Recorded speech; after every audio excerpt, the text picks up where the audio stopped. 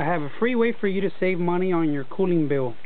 This is an ecological way to cool your house down and drop the roof temperature 60 degrees using empty 2-liter soda bottles and scratch paper.